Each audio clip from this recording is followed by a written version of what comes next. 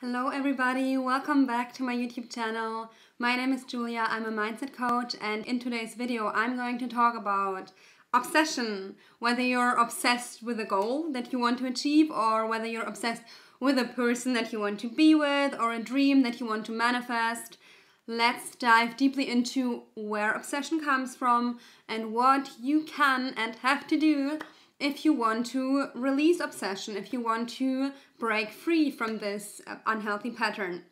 Before I jump into it, if you're looking for one-on-one support on your journey, then you can check out the link in the box below. I'm going to link my services there.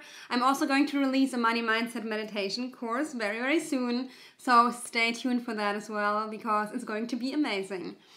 Alright, now let's talk about obsession. So when you're in a state where you're obsessing about something or someone, obviously you are completely overthinking, your mind is running almost on autopilot and it's driving you crazy. It's only focused on one thing that you are thinking about and that you desperately want to have. Yeah, so obsession is correlating with this feeling of neediness and of desperation. You are constantly thinking about something or someone in a very nervous way, and you're feeling like it's gonna be very, very difficult for you to achieve what you want to achieve or to be with the person that you want to be with. You feel like it's almost impossible or you're unworthy of that, and you feel anxious about losing a person or losing something, an opportunity that you want in your life.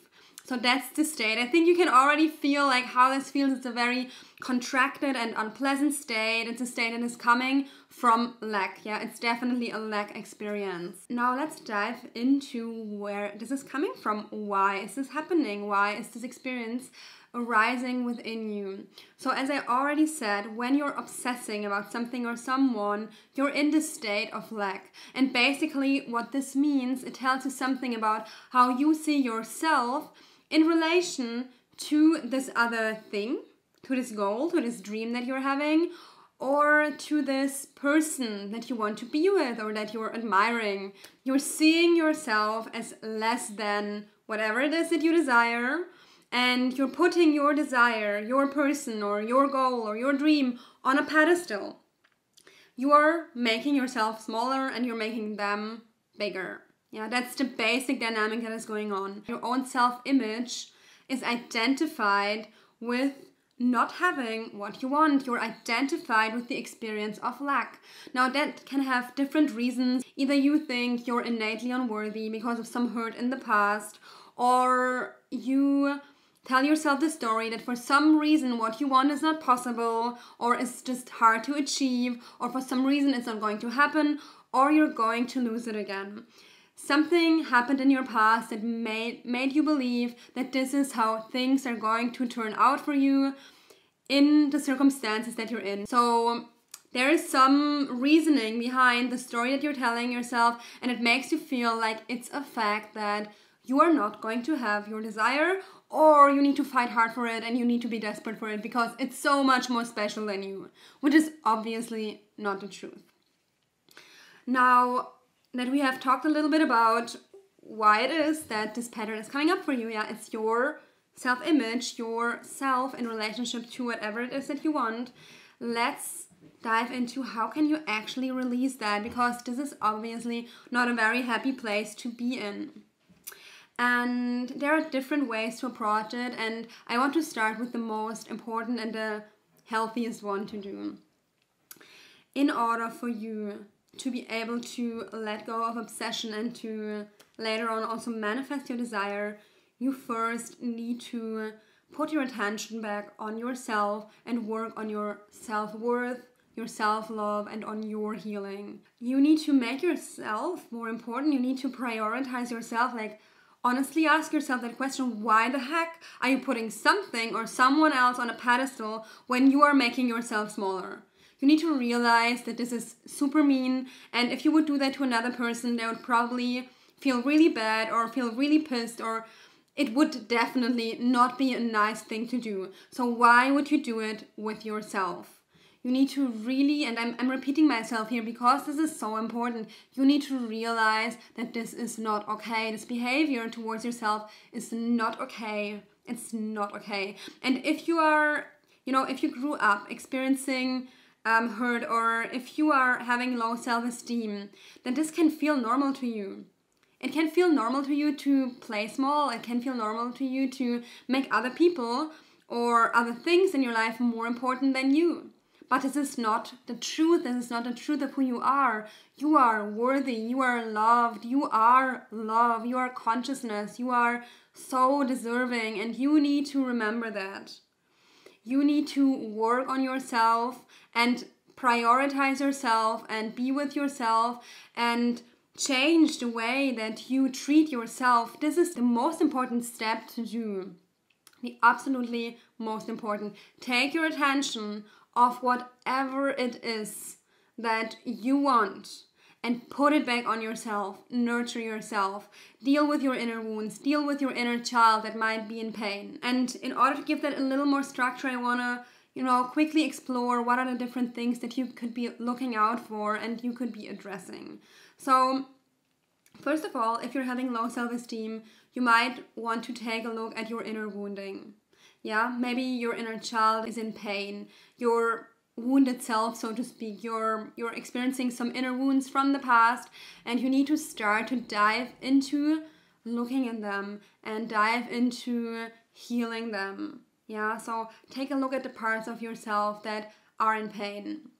Another aspect of self-love is simply first increasing your self-love, increasing your sense of worthiness simply by doing things that make you feel happy, simply by spending time with yourself in a way that makes you feel worthy, that makes you feel seen, maybe saying affirmations and I am statements that are making you feel loved, and you're working on self-love in a way that feels a little easier. In the end, you will need to address those inner wounds as well if you have them, because it's just very important to be able to hold yourself and to deeply heal, because otherwise these inner wounds will come back out and you will again try to fulfill yourself by, seeking external validation, which is not healthy. In the long run, it doesn't work anyway. So better address it within yourself. Get yourself a coach or a therapist or a really, really, really great book or course, or at least watch a bunch of YouTube videos that can help you with that at the very, very least, because you need to start to be there for yourself, show up for yourself. And if you have any questions about what it is that you might need to be working on, you can drop your questions down below, because obviously, without knowing you, I can't really tell what it is that you need, despite that self-love is always very helpful and that inner child healing is something that everybody should be doing. I don't know a person that doesn't need or didn't benefit from inner child work. So definitely let me know in the comments below what questions you have so I can help you in more details. And I'm also going to link you to my emotional healing playlist, where I talk about a variety of inner healing techniques and inner healing topics that could be very, very helpful to help you address whatever it is that is feeling in pain for you right now. Alright, so we have talked about inner healing, we've talked about self-love. Now these topics are very, very important in order for you to stop obsessing over anything or anyone outside of yourself, and to stop obsessing in general. Once you start to access your heart energy, and once you start opening your heart, you're going to feel this very grounding, beautiful, loving energy that is slowing you down and that is healing you, and this is going to help you stop obsessing. So I really, really want you to hear this. If you want to stop obsessing, you need to practice self-love. Take your attention away from anything or anyone that you felt obsessed about and start seeing yourself differently in general and in relationship to whatever it is that you are obsessing about. And then it's probably best for a while to let go of that desire, not in a sense that you think that you can't have it or that you won't have it, because you will if it's a healthy desire, but it can be very, very good to let go of it for a while, because it will help you to really focus on yourself and make yourself a priority, and also show yourself on a subconscious level that I am more important than whatever it is that I want out there. And now I'm going to tell you the last step, but I really, really need you to do self-love first when you're obsessing, because otherwise this step will not help you. So only do this when you're stable, when you're feeling worthy, and when you're feeling that you are in a good place and that you have put yourself first, you have made that desire less important.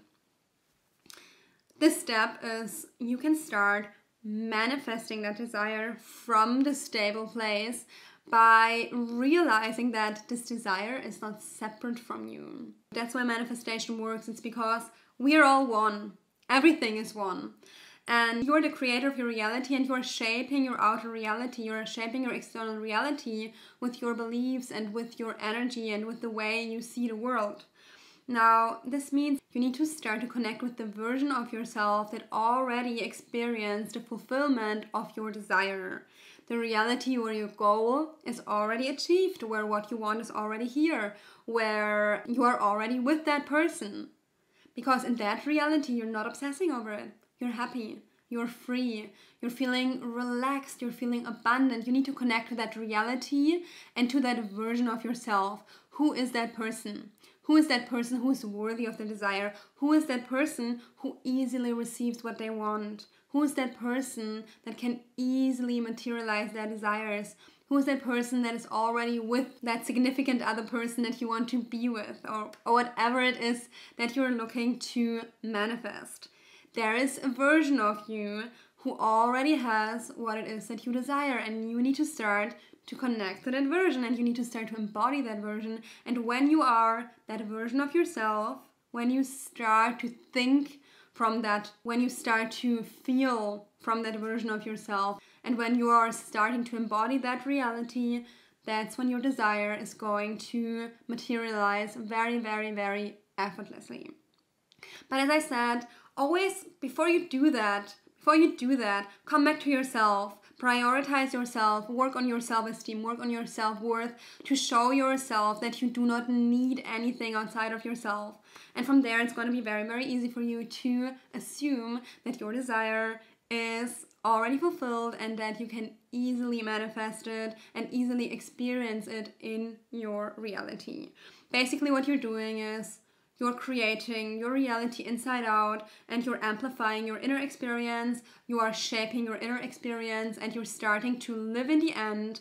And then your outer reality, your external reality is going to reflect that back to you. Alright, thank you so much for being here. I love talking about this topic. Put your questions in the comments below, and again, reach out to me if you're looking for one-on-one support. And now I wish you a beautiful rest of your day. Bye bye.